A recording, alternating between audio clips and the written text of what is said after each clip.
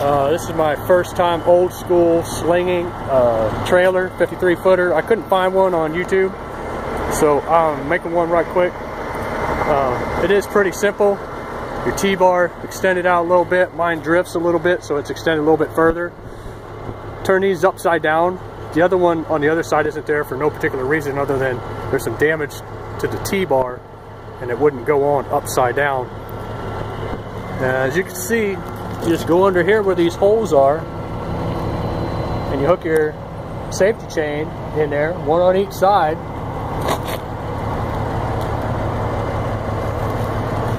Through your hook, and then it's good. I mean, it rode really well. I had no problems. I had to make some pretty serious turns on some pretty congested roadways, and it held in there. It turned really well. I was really impressed. I did leave quite a bit of droop on my safety chains, so it looks like I have safety chains, because when you turn, it does go up pretty high. So, you know, if you're really long, you can just twist them a little bit, like you can maybe see I did there. Twist it a little bit, keep it off the ground. Run your supply line over here to the red one, and release your red button. And I got my own tail lights on the back. It was pretty simple. Just back all the way up to it. Push your T-bar against it as far as you can. Put the safety chain in the hole. Bring it over here and make that as tight as you can.